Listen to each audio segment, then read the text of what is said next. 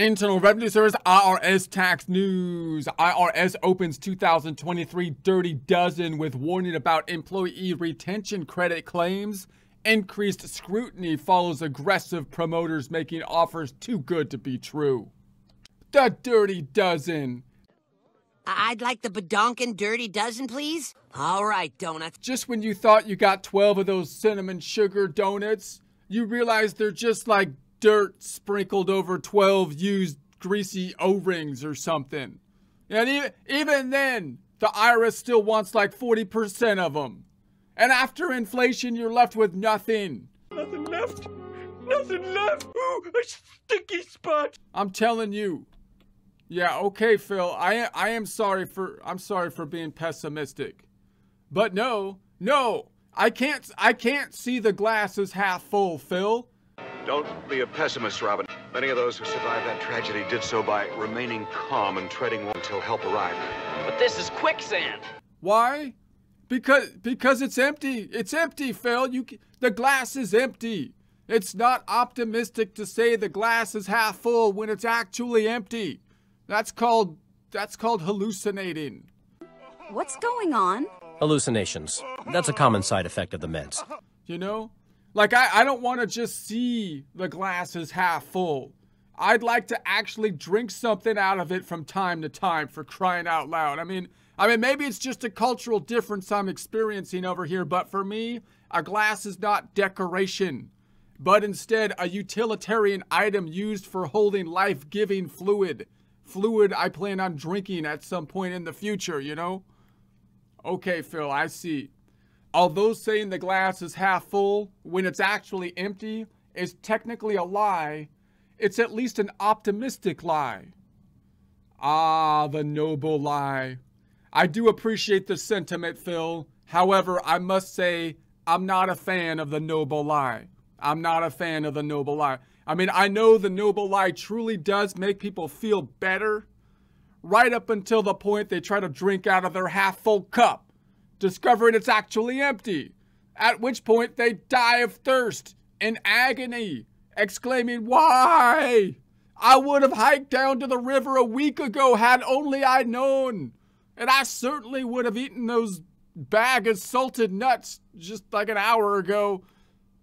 Whatever. On to the news.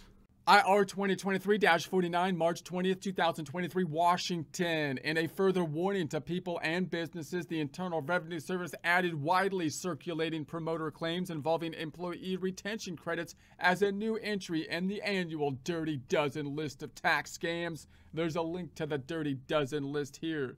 So for the start of the annual Dirty Dozen list of tax scams, the IRS spotlighted employee retention credits following blatant attempts by promoters to con ineligible people to claim the credit. So this actual scam might be a little bit more sophisticated than some of the scams on the Dirty Dozen list, noting that when we look at these tax scams, they kind of fall into two types of categories. One is like a shotgun type of approach, like the spamming of the emails, for example, which they're often going to have to highlight because they're so widespread, although the people that they're actually going to be netting from that type of scam is going to be a lot narrower to their scam funnel than the shotgunning of all the emails, and they might not make as much money in that kind of scam per scam, right? Because it's a shotgun type of approach where they're trying to have as wide a net that they're putting out there as possible. And then there's other types of scams where they're going to be more targeted to specific individuals or businesses, which of course takes more time on the scammer side of things, but likely they're shooting for more profits per scam would be the general concept there. And this one, notice they would have to be targeting people generally that have businesses, of course, and possibly employees. And obviously one of the things that allows these kinds of scams are the big changes to the tax laws that have been taking place with the coronavirus and the response to it and that kind of stuff, where they try to put all these changes to the law, which obviously creates an environment where there's more money that's going out and there's new laws on the books, which obviously it takes a while to work out the kinks in the laws to get them properly implemented and see where the loopholes and whatnot are. And then, of course, when the environment is changing all the time, people legitimately don't really know what's going on as much because the environment is changing all the time. The government was putting a lot of money out there. So it's not unreasonable for someone to say, well, maybe the government just want to just give me money for whatever reason, which is, of course, an environment ripe for scamming. So obviously we have to be more vigilant of that then. So renewing several earlier alerts, the IRS highlighted schemes from promoters who have been blasting ads in radio and the internet touting refunds involving employee retention credits, also known as ERCs. These promotions can be based on inaccurate information related to eligibility for and computation of the credit. So, quote, the aggressive marketing of these credits is deeply troubling and a major concern for the IRS, end quote, said IRS Commissioner Danny Werfel. Quote, businesses need to think twice before filing a claim for these credits. While the credit has provided a financial lifeline to millions of businesses, there are promoters misleading people and businesses into thinking they can claim these credits. There are very specific guidelines around these pandemic-era credits. They are not available to just anyone. People should remember the IRS is actively auditing and conducting criminal investigations related to these false claims. We urge honest taxpayers to be not to be caught up in these schemes, end quote. So again, you can see what is basically happening here. And obviously, when the pandemic, was going and the IRS was basically trying to put money out there, it legitimately did feel like they were trying to give money almost to just about, they were trying to get money into the economy. So they were basically just shooting money out there, and it seemed like they basically wanted to give money away to certain people. They were giving stimulus payments out, for crying out loud. So you could see why the environment would be such where people are like, well, maybe the IRS, this is how it works. They're just going to give money out there, and obviously, I think they were probably less aggressive on restricting the flow of money and whatnot during that time period. And now, of course, we're in an inflationary period with an overheating economy, and now they've got to pull back on all this stuff and say and enforce the rules once again and try not to. The point is now, if you're in inflationary time, you don't want to be shooting money out randomly into the economy, because that could cause more, inflation generally from an economic standpoint. So I think they actually were a little bit looser during that time period when they kind of wanted money out there, and now they're going to tighten their belts and they're warning people, to be more cautious about these things. Obviously, from a scamming perspective, you got to be careful about the scammers, because these types of things are things where it might actually work to do the scam, but then you're still on the statute of limitations. So they could come back and audit you at some future point, in which case you'd be hit with not only the tax, but the penalties and the interest, and the person who scammed the person into doing this might be gone by that point in time, right? So you're going to be as the taxpayer, you're the one that's going to be held responsible for it. So the IRS is stepping up enforcement action involving these ERC claims. And people considering filing for these claims only valid during the pandemic for a limited group of businesses should be aware they are ultimately responsible for the accuracy of the information on their tax return. The IRS Small Business Self-Employed Division has trained auditors examining these types of claims, and the IRS Criminal Investigation Division is on the lookout for promoters of fraudulent claims for credits. Abusive ERC promotions highlight day one of the IRS annual Dirty Dozen campaign. So they're leading off the list with this one. So a list of 12 scams and schemes that put taxpayers and the tax professional community at risk of losing money, personal information, data, and more. This annual list of schemes and scams is aimed at helping raise awareness to protect honest taxpayers from aggressive promoters and con artists. These schemes put people at financial risk and increase the chances people could become victims of identity theft. Some items on the Dirty Dozen list are new, and some make a return visit. So while the list is not a legal document or a formal listing of agency enforcement priorities, it is intended to alert taxpayers and the tax professional community about various scams and schemes at large. Quote, businesses should be aware of advertised schemes and direct solicitations promoting tax services that are too good to be true, end quote, Werfel said. Anything that's someone's promoting that's too good to be true is usually, obviously, too good to be true. Yes, lying scammers. Anyways, quote, they should listen to the advice of their trusted tax professional. Taxpayers should remember that they are always responsible for the information reported on their tax returns. Importantly, claiming these credits could result in taxpayers having to repay the credit along with potential penalties and interest. Not to mention the fact that you probably paid the scammer and a significant amount of money who's skipped town by this point, right?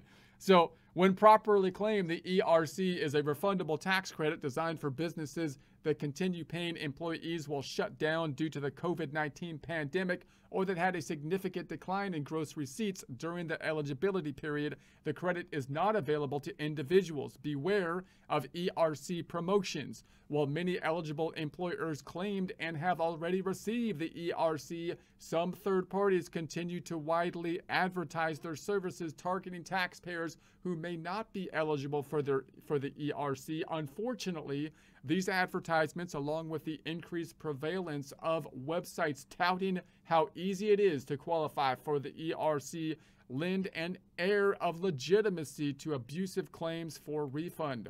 Tax professionals have reported receiving undue pressure from clients to participate and claim the ERC, even when the tax professional believes the client is not entitled to the credit. So, again, this is kind of, we're kind of blaming this on the obviously scammers and liars and people taking advantage of the environment that is set up is wrong.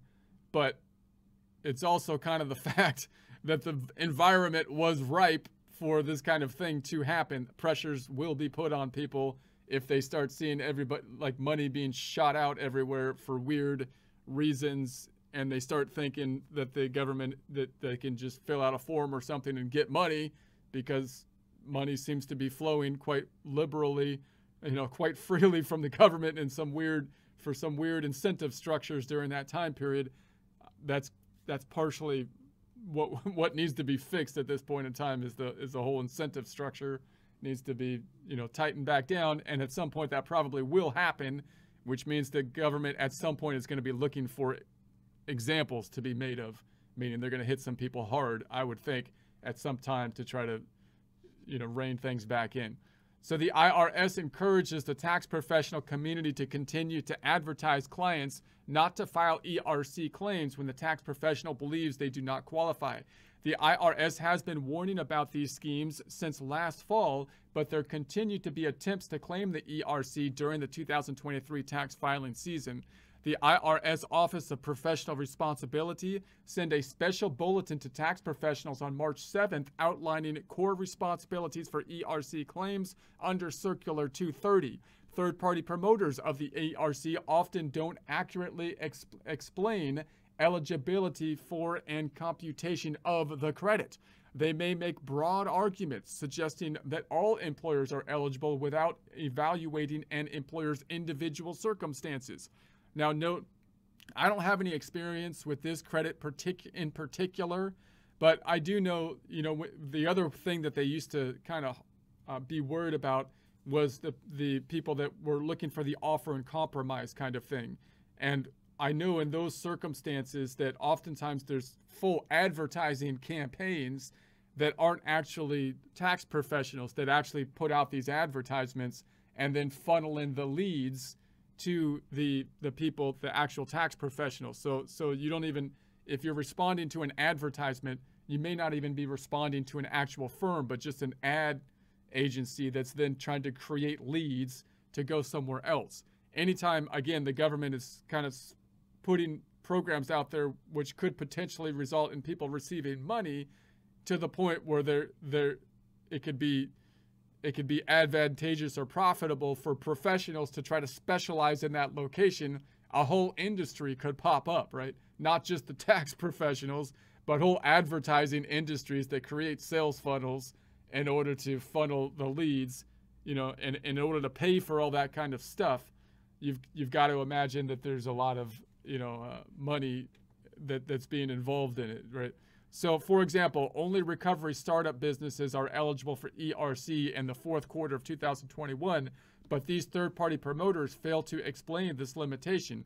In addition, some third parties do not inform employers that they cannot claim the ERC on wages that were reported as payroll costs in obtaining Paycheck Protection Program loan forgiveness.